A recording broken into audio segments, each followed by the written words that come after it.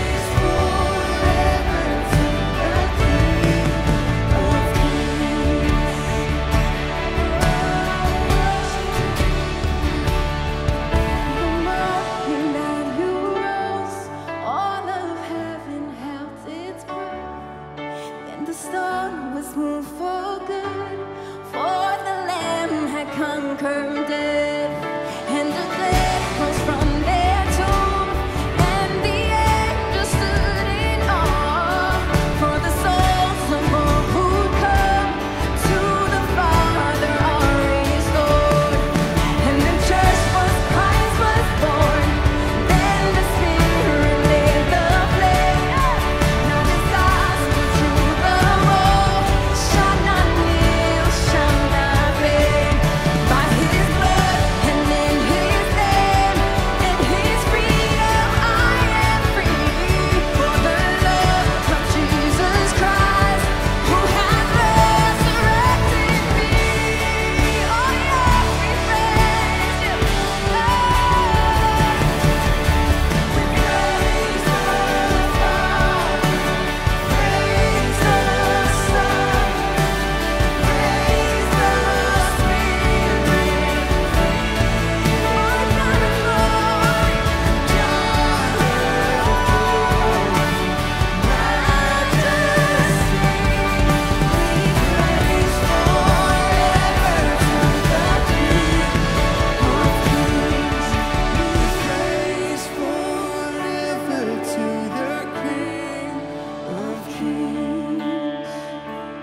Praise forever. Lift your name on high.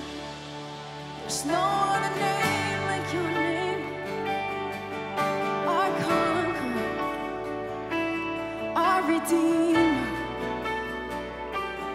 our champion. So death could not hold you. The veil tore before. You silenced the boast of sin and grave. The heavens are roaring the praise of your glory, for you are raised to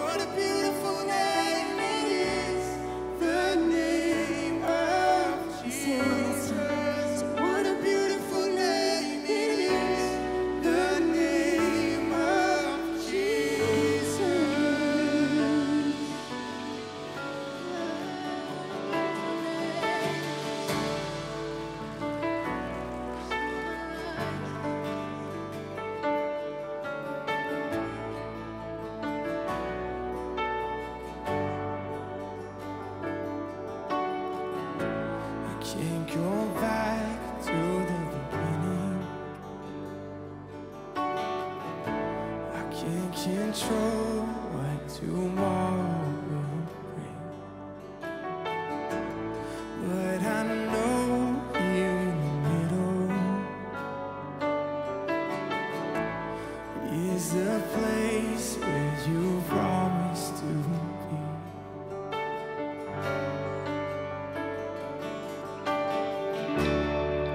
I'm not enough unless you come. Will you meet me here again? 'Cause all I want is all you are. Will you meet me here again?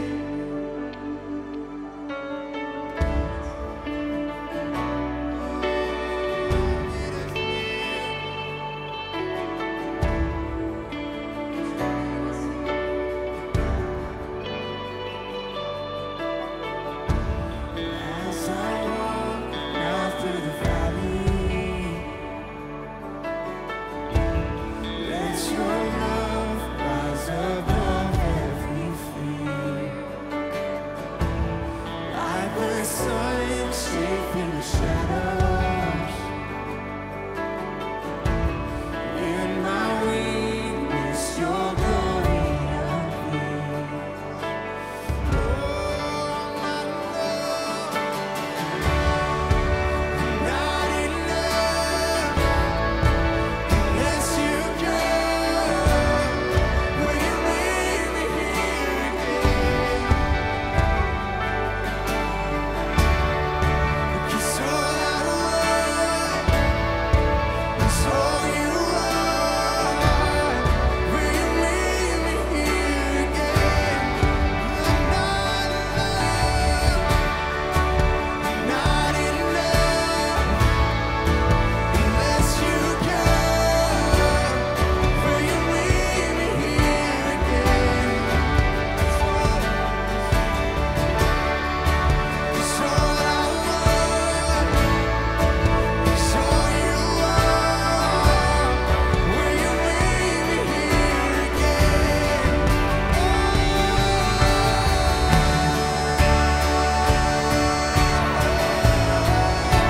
Come fill this place, God. Come fill this place. Bring your presence now. Bring your presence now. We welcome you here. We welcome you here. We sing not for a minute, not for 1 minute. What is our forsaking? The Lord is in this place. The Lord is in this place. Come, Holy Spirit, drive out your way. The Lord is in this place. The Lord is in this place. Not for a minute was I forsaken. The Lord is in this place.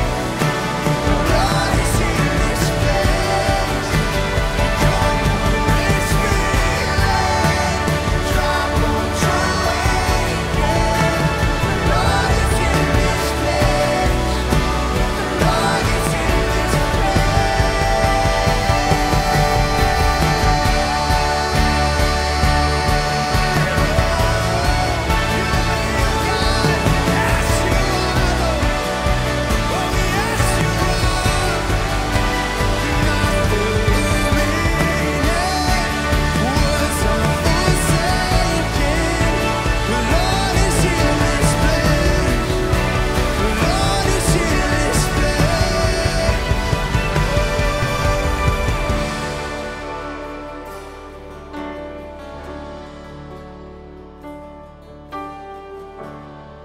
Cause I'm not in love unless you come.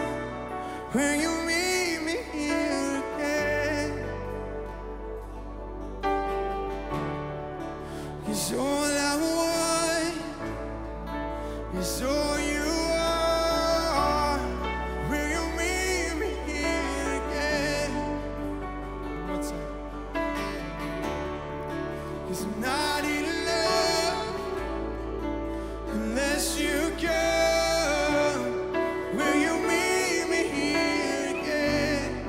'Cause all we want, 'cause all I want is all you are.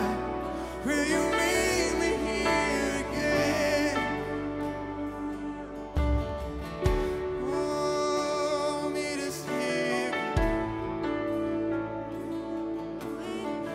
Oh, meet us here. Not for a minute was I forsaken. The Lord is in this place. The Lord is in this place. Come, Holy Spirit, drop on your way in. The Lord is in this place. The Lord is in this place. God, you are here. God, you're bigger than our circumstances. God, you're bigger than the battles we're walking through right now. God, I know there's a lot of us coming here with life dragging us down. But God, you are a healer. You are Father, you are friend. God, and there's nothing you can't handle. There's nothing that you can't do. Lord, so as we get into the communion, as we get to represent who you are, let us remember what you've done for us in the past, to fill us with faith for the future. We love you. Amen. You all can have a seat.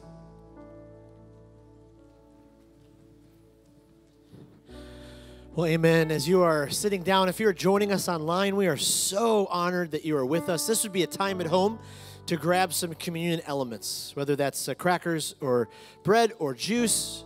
You can take this time to grab those. And those of us in this room, if you could pull out the communion elements that you were given as you came in. And we just have an invitation for you. Just like Jesus had an invitation for his disciples the night that he took them to the upper room, and he invited them to partake in a meal. He invited them to be a part of a meal that would, for us, become a time that we would celebrate and remember, and that would reflect upon what Jesus did for us on the cross. And so we just want to take a moment this morning to do just that. When Jesus had his disciples in the upper room, he used bread as a way to symbolize that his body was going to be broken. And he used juice as a way to symbolize that his blood was going to be shed. And all of that was done so you and I could experience new life. You and I could experience the hope of salvation. And so together, let's take and eat of the cracker, of the bread, and let's remember and let's reflect. Let's take a few seconds upon the sacrifice that Jesus has made for us. Let's take and eat.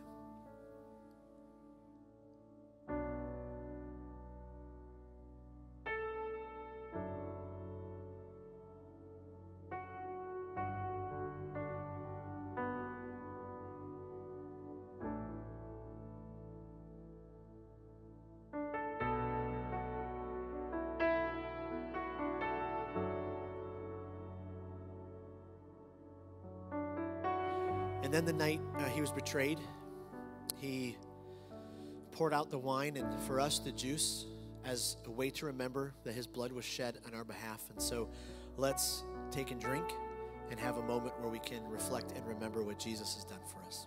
Take and drink.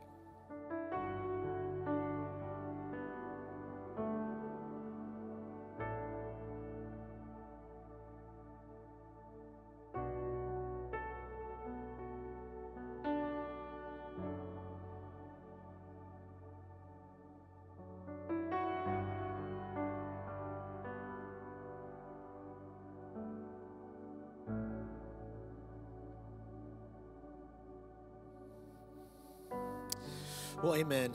Amen. Thank you for being a part of our communion this morning.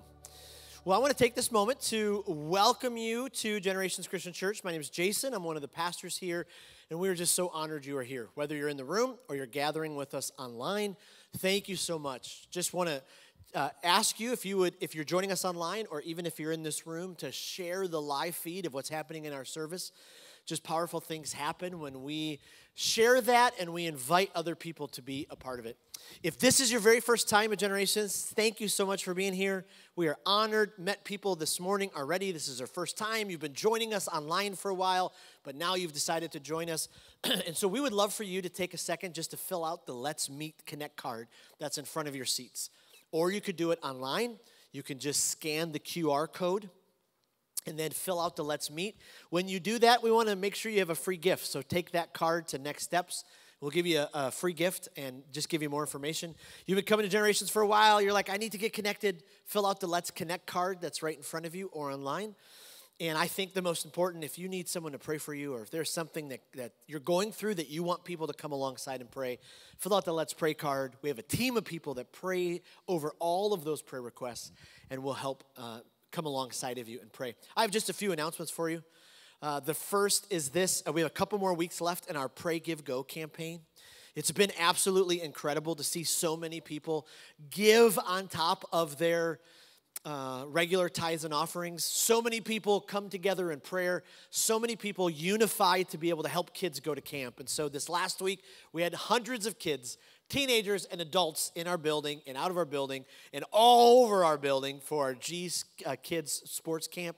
It was absolutely incredible. Without your generosity, that's not able to happen. So thank you, thank you, thank you. This week, we have best week ever for our middle schoolers, and students will be spending all week learning about Jesus and worshiping and having fun, and so it's just incredible.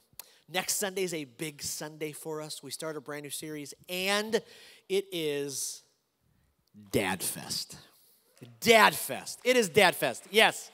Yes. 5 of us men are like, yes. It's Dad Fest. And here's why it's a big deal. Because we wanted to give you an opportunity to invite people that maybe have been on the fence for a long time, but maybe some of the cool features of Dad Fest would be able to just kind of entice them and be a part of that. And so we have cool cars. We have games for dads and kids and families. We have so much more. We'll talk more about that. But we have these invite cards that are on your way out. Would you please grab a stack of them, or maybe 2? How many do I have in my pocket? Nope, that's just 2.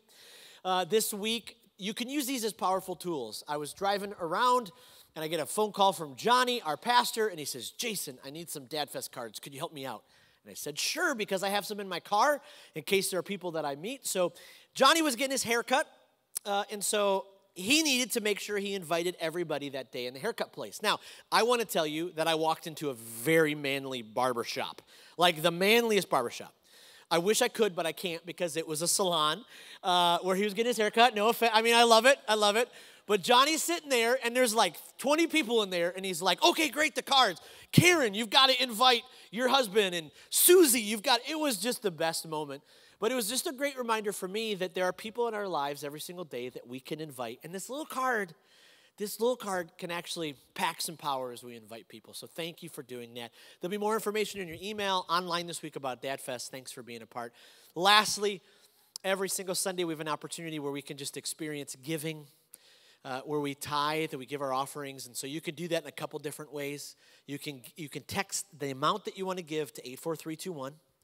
You can give with cash and put them in the boxes in the lobby, or you can give online at generationscc.com. And when you do, people are connected to Jesus. And this last week, kids were connected with Jesus. And this week, teenagers will be connected with Jesus. So thank you for your generosity. Thank you for giving. Let's pray. We'll ask for God's blessings, and then we're going to watch a recap so you can see exactly what happened at the G Sports Kids Camp. Let's pray. God, thank you for this time together. God, we just love you so much. We thank you for this time of worship, to be able to be filled up. We thank you for this time of preaching that we'll be able to learn and grow in our faith. And we thank you for what you're doing in the lives of kids and teenagers and adults at Generations Christian Church. God, would you please use this giving, this generosity to reach people for you and to connect them to Jesus. God, we thank you and we praise you in your name. Amen. Let's go! Bigger the battle, greater the you cannot slay, 'cause you're stronger than 10,000. You're stronger than 10,000.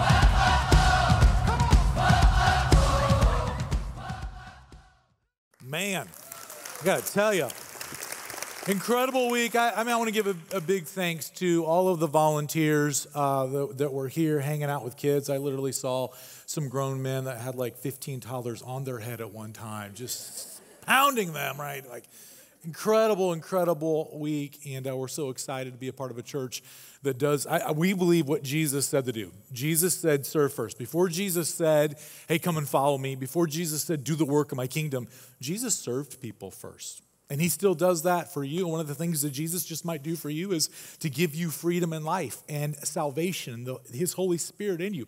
Jesus will serve you first before he says, hey, now you get to come and do this stuff in my kingdom. So as a church, we just want this community, even if they say, I'll never go to church, to say, but if I were to ever go to church, I'd probably go to that one because I'm pretty sure they want me there. We want to be a church where you can belong before you believe. So this week, we are diving into the last week of this series. That's what he said, looking at some outrageous claims that Jesus made. But I've got to tell you, as a church, when we dive into Dad Fest, I want you to know why we do some of the things we do. Because Dad Fest is a little crazy. We're going to have a barbecue fountain, people. Okay? A fountain of barbecue. Some of you are just thinking, like, what is that? Like, I want to experience, I want to lay in that. Some of you. A bacon tent? A bacon tent? It's just a tent you go in that is filled with bacon and a car show. One of the ladies at the salon have been trying to get her husband to come to church for a year. And she's like, wait a minute. He can bring his car and be a part of the car show? I'm like, we got him hooked. This is it. This is going to work. Why do we do these things? Here's what I believe this. I believe that the people of God are the answer to the world's problems. And if we can just get people around it, they'll say, this is so attractive. What is with you people? I thought I was coming to a car show and I was going to eat bacon. And now I'm like, I just want to be here. I want to experience. So next week when you come, we have a presentation that dads are going to, you got a sports dad or a guy like that, you are going to want to be here because what they're going to say is, I didn't know church could be like that. That's what they're going to say. So we're real excited, guys. There's kind of like a contract that we have as a staff, me as a pastor with you. If you're not aware of this, here's the contract. When you bring someone to church, we're going to share the gospel of Jesus Christ with them every week. Because we don't know. We don't know who you're bringing. You're like, they're not going to come at Easter. They're not going to come at Christmas. Like, this is the week. This is the only week. So you show up. You're like, I hope this week. Yes, even if it's a giving series, which we do those every now and then. You know what? Jesus is all about. We will share the gospel of Jesus Christ, and you need to know that you can count on us for that. Because I'll tell you what, if you're like my father-in-law, who's been a preacher for 50 years, half a century, preaching the gospel of Jesus Christ. He's here today in the front row with my wife. I'm a preacher like Dad. You know what we preachers need? We need to hear the gospel. And so if you were drugged here today, if you're watching online because mom won't let you have breakfast unless you have church with her, good mama. We all need the same thing. We just need to hear about who Jesus is, what he's got for you, and he's got something for you. So I'm excited about Dad Fest, and I got to tell you, we're doing this series called Be the Church. And so on July 4th, we're going to be the church. We're not going to be meeting physically here. That's Sunday. We're not going to be here. Here's why. We want you to go and be the church in your neighborhoods, in your apartment buildings, wherever you are. So we're going to be equipping you to do that. So we're kind of getting the news out now. July the 4th, we're not going to be, no, we're still going to have church. We're not going to have it here. You're going to go and be the church, which is what I think Jesus would want, July the 4th. So we're just kind of getting that news out there so everyone knows. Now, that's what he said, boldest claims of all time. We've been looking at some things that Jesus said that just sometimes we gloss over, sometimes we're confused, sometimes we can't believe that he was so bold to say it. I've been thinking this week, what are some of the claims throughout history, maybe even from our childhood or our folklore that we know like that was a bold claim? Because I want to get you in the mood for like these bold claims. One of the first ones that came to my mind, and I wasn't alive when this happened, but I know about it. The Beatles, when John Lennon said, we are more popular than Jesus. I mean, that ticked a lot of people off. I don't think he was aware of how many people he was going to make mad. And I'm telling you, the Beatles were a big deal when they came in, but he said that was a very bold claim in 1966 in that interview. And I think John Lennon had no idea the ruckus he was going to stir up when he said we're more famous than Jesus. A very bold claim. Muhammad Ali, 22 years old, January of 1964, was going to fight Sonny Liston. And he said, I'm going to whoop him in 8.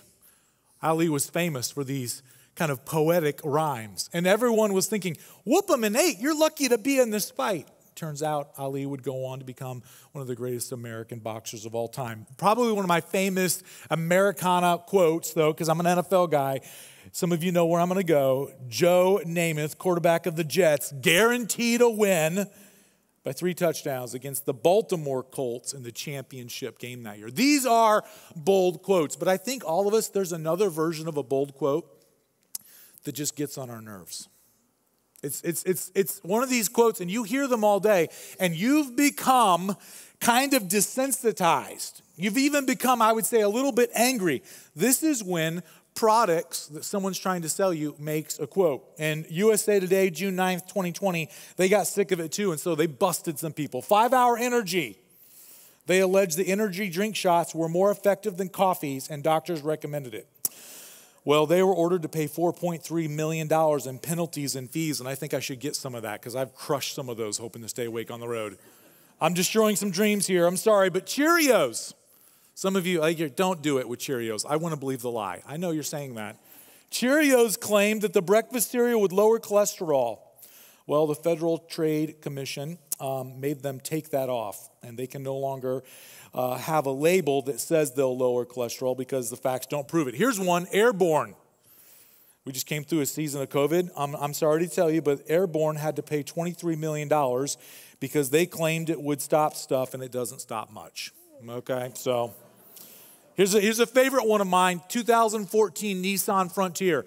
They had a video of the Frontier pushing another truck up the hill. Here's the problem. If you bought that Frontier, it could barely go up the hill itself, okay? Let alone, so yeah, the Federal Trade Commission said, hey, take the video down, guys. Your truck doesn't do that, all right? This one made me laugh so hard. Frosted Mini Wheats, I'm a fan. Any Frosted Mini Wheat fans? And I appreciate the boldness from some of you. The rest of you are liars. You've had it. This one, I laughed so hard. Frosted Mini Wheats claimed, I can't believe this boldness, they claimed to improve children's attentiveness by 20%. Some of you are laughing before you hear the quote. I mean, look at the sugar on that. There's no way you give that to kids and kids are like, I'm 20% more attentive. They're 20% more off the walls. Federal Trade Commission Center said, sorry, $4 million settlement to stop using that. Here's one. I'm going to pick on Jamie Lee Curtis. I can't believe I'm going to do it in public. Jamie, don't get mad at me, but you were a part of this. Activa yogurt. Dan and some of you ladies are like, don't say it, don't say it. No, they say that it's scientifically proven that it will help regulate digestion and boost your immune system. Well, they paid $45 million because it's just not completely and totally true. So some of you are like, he did not just pick on Jamie Lee Curtis, but I did because we get mad when people come and make bold claims. Here's a bold claim that Jesus made. Jesus simply said this, I am God. He said it over and over again. He says it to you right now if you're watching online. He says it to all of us that are gathered here together physically. Jesus makes this bold claim. He says, understand this with your life.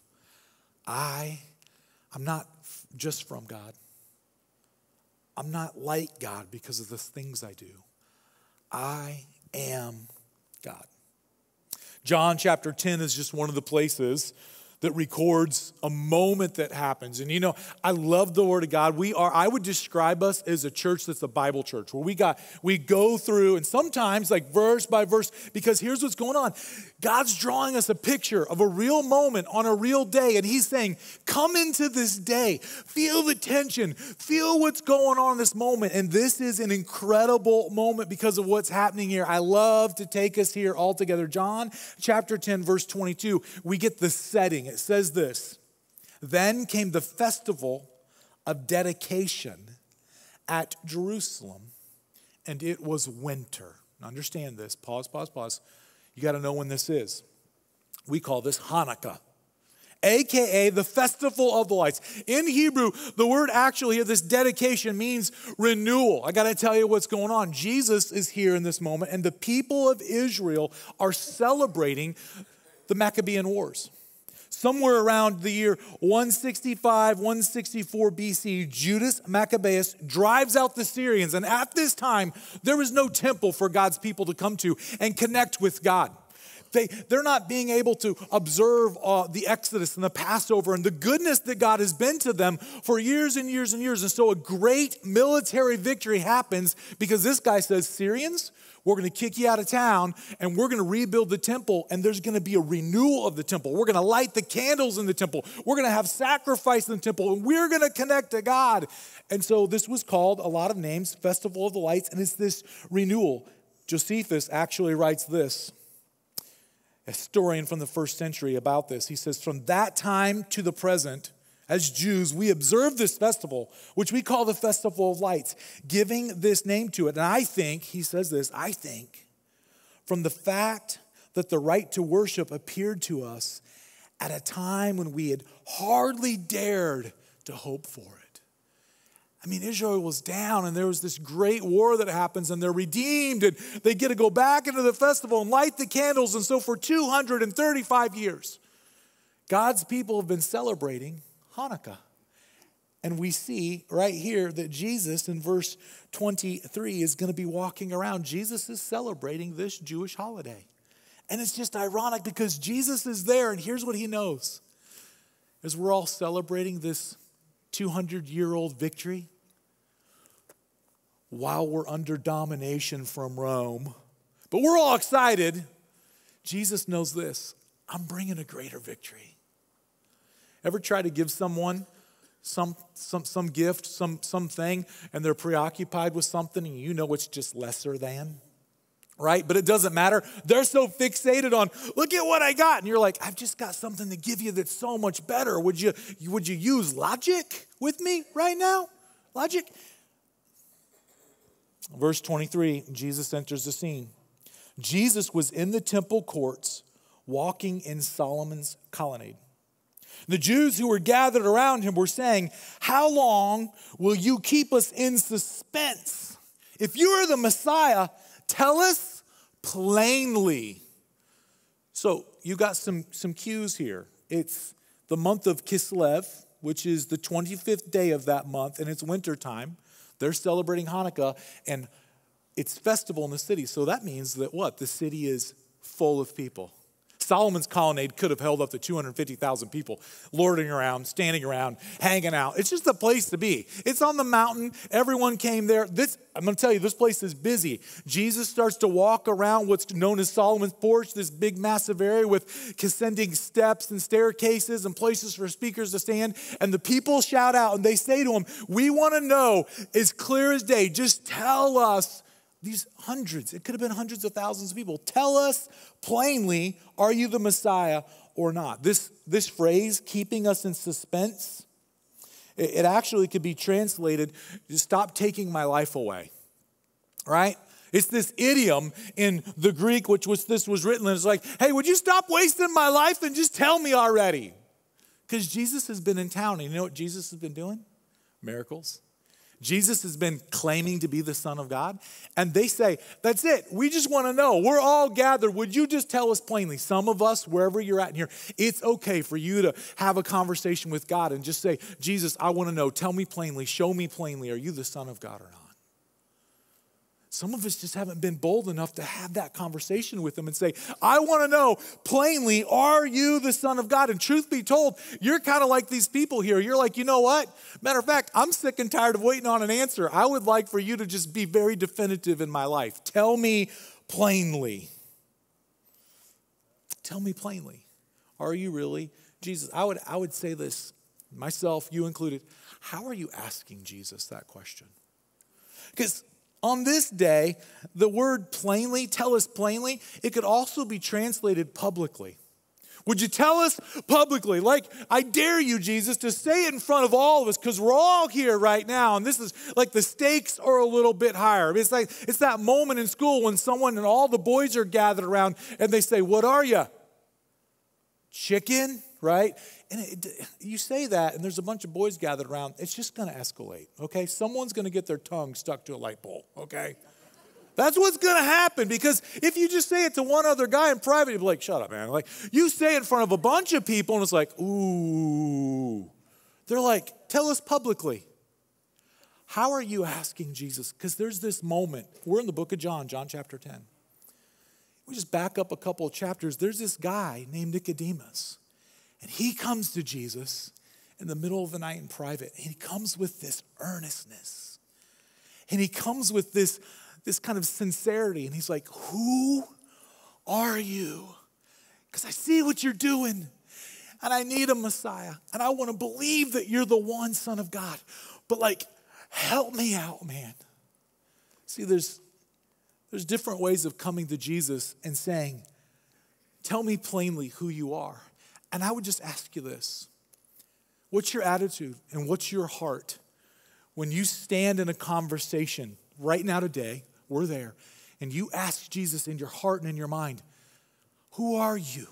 Are you the Messiah or not? How are you asking him? I'd go back to this moment because they asked Jesus this question in verse 25. All these people there, Jesus answered, I did tell you, but you did not believe. I told you, but you didn't believe. The works I do in my Father's name, they testify about me. But you do not believe because you're not my sheep. My sheep, they listen to my voice. I know them. They follow me. I give them eternal life. They will never perish. No one will snatch them out of my hand. My Father, who has given them to me, is greater than all. No one can snatch them out of my Father's hand. I and the Father are one. Incredible moment. I mean, feel the tension. Everyone's like, are you chicken? Ooh. It's a show. Everyone, they're like popcorn. Like, it's going to be great, right? They're selling popcorn. Everyone's quiet. They got their feet up. They're like, this is drama. This is the movies of the day. Jesus is the talk of town. There have been messiahs before him that claimed a lot of things, not messiahs that talked like he did. When he talked, he spoke with authority, and he freaked out all the religious rulers. The religious rulers are there. There's a crowd here. There's a massive amount of people, and you got to understand that there are some different terms that are used in this text. Jesus answers all of the crowd. Who's in the crowd? Well, there are people who just showed up for the holiday. Just a dad. And he's like, hey, kids, I saved some money. The festival is this weekend, and we're going to go to Jerusalem. You're going to see your cousins. You never get to see your cousins. It's going to be great. I'm going to take you up on the Temple Mount. You've never been, Billy. You're the youngest. We're going to go. We're going to light some candles. And it's holiday, right? And they're just there. And then they start finding out there's this guy. And this guy's been healing people. What? I didn't see that on Instagram. Oh, my goodness. Like, I'm so disconnected, right? I mean, that guy's there. And he really wants to know. Someone says, hey, tell us if you're the Messiah. And that guy's like, yeah, are you? There's other people that are there that are Jewish religious leaders. I'm going to tell you, they've built a very comfortable life. And if Jesus is the Messiah, they're going to be out of a job and a comfortable life, and they don't want any of it. And there's some agitators and instigators in the crowd, a massive crowd. And when they say, Jesus, tell us who you are, Jesus' answer is, I did.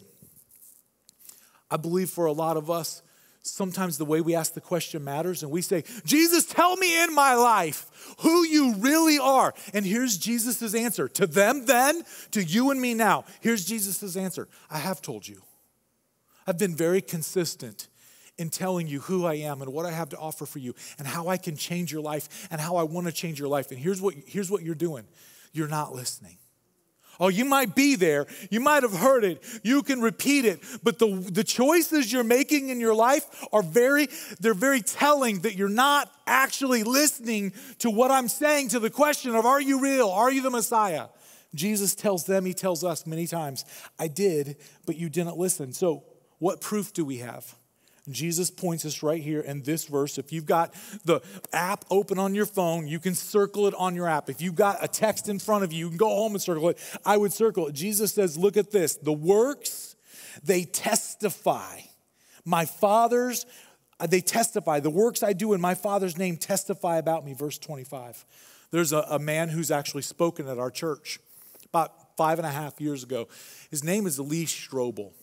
There's been a movie, maybe you've seen it. Lee Strobel is what we would call a skeptic. He married a Christian lady, and he loved her, but Lee Strobel did not love her faith. And he was a bright guy, very educated. He was an investigative journalist for the Chicago Tribune. And so he said, you know what, babe, I love you, but here's what I'm going to do. I'm going to take my trade craft, what I do for a living, diving into facts, and I'm going to disprove the myth that Jesus Christ rose from the dead because I do not believe it. And so he set about on his own free time collecting facts and looking at what like a police officer would do or an investigative journalist would do, looking at eyewitness testimony, going and talking to doctors about the procedure, talking to people that have watched people die and all the details of the crucifixion. And over a period of time, Lee Strobel actually came to believe. He said it would take more faith to not believe that Jesus rose from the dead than to look at the facts and say, this actually happened. He rose from the dead. He wrote a book called The Case for Faith. He's told us his sheep believe. Non-believing sheep, they're not sheep, Jesus says. And so the question you should ask yourself in this moment right now, if you're saying, Jesus, are you the Messiah? He says to you, I've already told you and you didn't listen. Sheep believe. And you say, well, am I a sheep? Am I a sheep? Well, you got to believe. What is belief? What does God's word say about belief? Because that's such a crazy word for us. Like when someone says, I believe in something, I'm like, what does that mean to you? Like you believe, that the Lightning are going to win tonight? Like I believe too, but I've been disappointed in a couple games, right? Believe in God's word is described this way.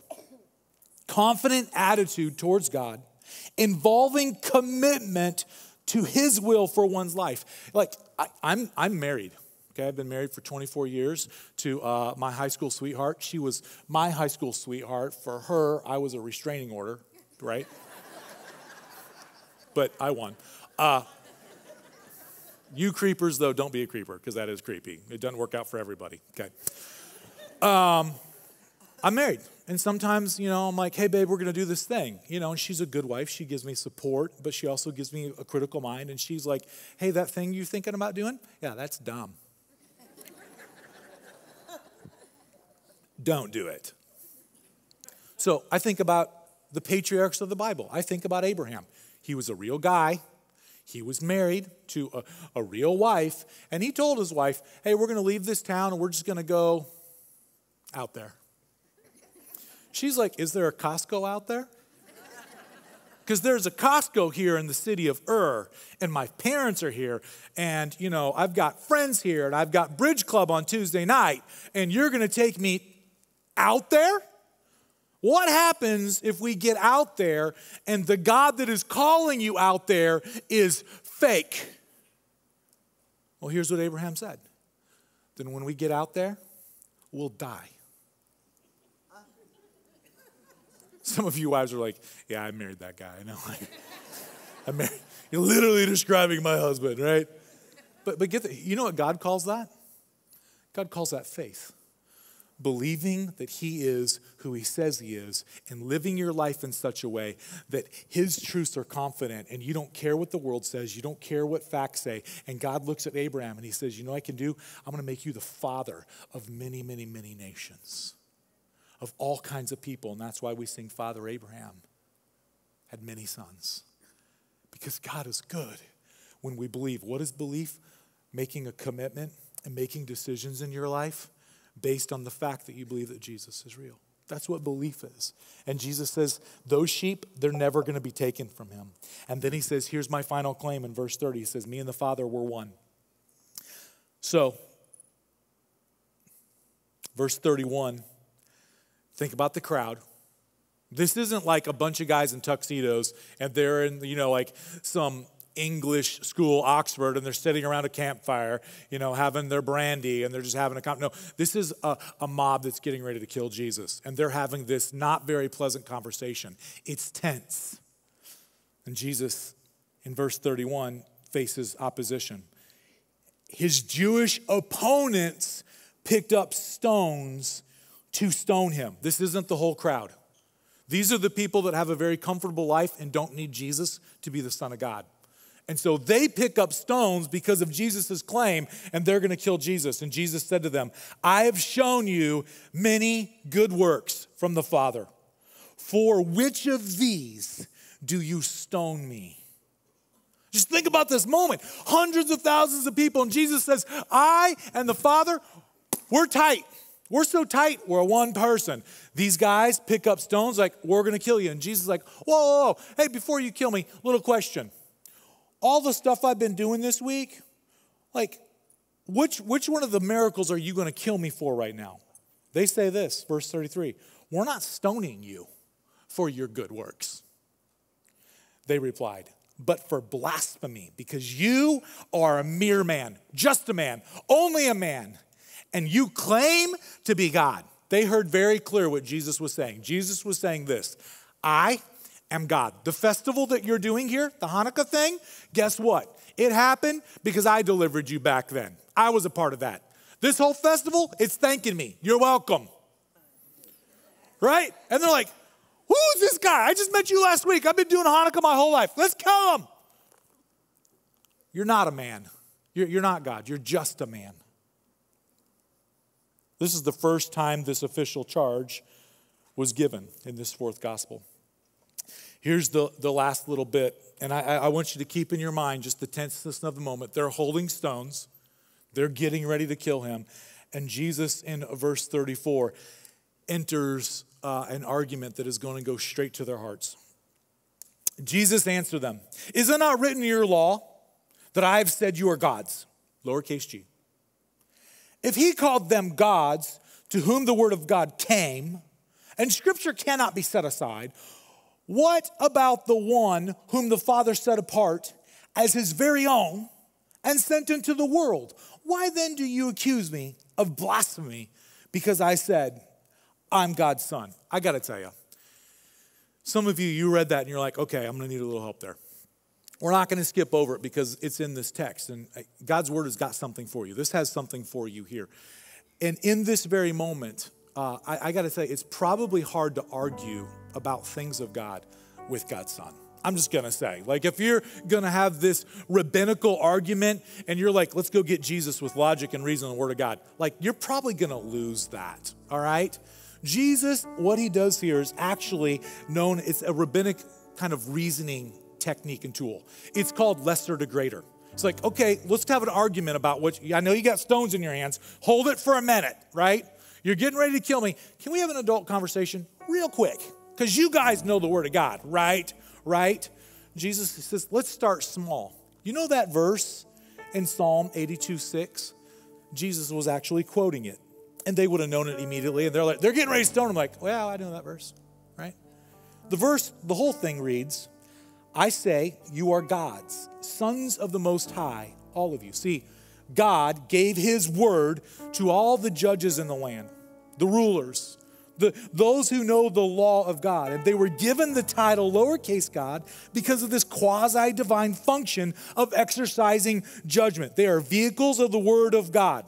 And Jesus says, hey, you're all lawyers and students of the word, and so you're going to disperse judgment on God's people. So, like, you're God's, right? And then he makes this turn. He says, hey, if you're kind of like using the word of God to give judgment, how much more so is it appropriate for me to say I'm the Father when I'm not using the word to give judgment? Get this, Jesus says, I am the word. Like, that's what I am. And he gives, it's not John who gives the side note. Jesus says, hey, by the way, you know that scripture can't be broken, right, guys? Scripture can't be broken. I can't be broken. right? It's not crazy we're all lowercase g gods, but the difference between you guys who have to talk about the law and disperse judgment is I am the law and I come from the Father. Jesus ends it. And you keep it in your mind. They've got rocks. They're getting ready to kill him. And Jesus says, do not believe in me unless I do the works of my Father. But if I do them, even though you do not believe me, believe the works. Believe the works that you may know. Believe the works that you may understand that the Father is in me and I am in the Father. They tried to get him. That's what it says in verse 39. But he escaped their grasp. He's gone. I believe what Jesus says in this moment with these guys. Everyone's watching. There's a small group of men that want to kill him because he threatens their comfortable lifestyle. And Jesus basically looks at them and he says this, you have all the information to make a decision about me right now. You have enough information, guys. Everyone that's watching, did you see what I did this week? I'm not just dispersing the Word of God and teaching you as a famous rabbi. I am the Word of God. How do you believe me? Believe the works I'm doing. Do you see the proof? Anyone can say the crazy things I'm saying. Who can say the crazy things I'm saying and then say, lame man, get up and walk? See, Jesus changed water into wine in John 2. This is why we preach the Word of God, because I have enough proof. Do you have enough proof? Jesus cured the nobleman's son in John 4. He did a miraculous thing with an incredible catch of fish that could not have happened in Luke 5. Jesus cast out an unclean spirit in Mark 1. Jesus healed a leper in Mark 1:40. Jesus healed a centurion's servant in Matthew 8. You know that they're still digging over in Israel, right? You go to Israel and you know what they're doing? They're digging everywhere. You know what they're not finding? Hey, report in the Herald today. Just want to bust some news coverage. Jesus did not turn water into wine. We found someone at the party and they said it wasn't wine, it was a parlor trick. Haven't found it. You know what they keep finding? People who say this, I will go to my grave and you can kill me and you can take my worldly wealth and you can take anything from me. But I'm going to tell you one thing for certain. I believe that Jesus is the Christ and the Son of the living God. You know why? Because he healed a widow's son in Luke 7. Because he stilled the storm in Matthew 8. He opened the eyes of 2 blind men in Matthew 9. He fed over 5,000 people in Matthew 14. He raised Lazarus from the dead in John 11. And he raised from the dead in Luke 24. Here's my question. Get this. What do you need? What do you need to finally start to believe and live your life like Jesus is the Christ, the Son of the living God? I love how this ends. Jesus just vanishes. They're going to kill him. He throws it. He's gone. It says this, here's how it ends. Jesus went back across the Jordan to the place where John had been baptizing in the early days. There he stayed. Many people came to him. They said, though John never performed a sign, all that John said about this man was true. Get this line. Man, this gave me goosebumps this week. I love it. Verse 42. And in that place, many believed in Jesus. And in that place, many believed in Jesus. You know why this place is just as significant as that place? Because the Spirit of the living God is in this place. And are you someone that's not believed before and you're ready to say, I'm going to believe? Could many believe in this place? Would you stand and sing? My friends, if you're ready to believe today, may you be one of the many who believe in the name of Jesus. Come on, church, let's sing it. Not for a moment have you forsaken us.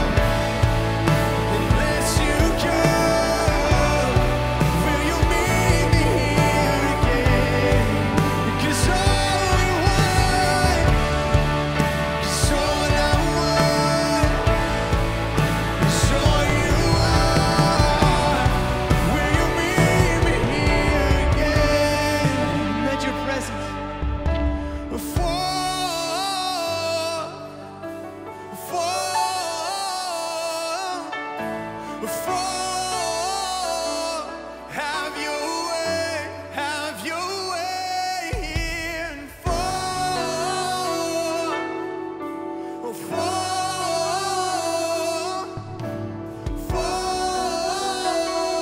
Have your way here. Fall,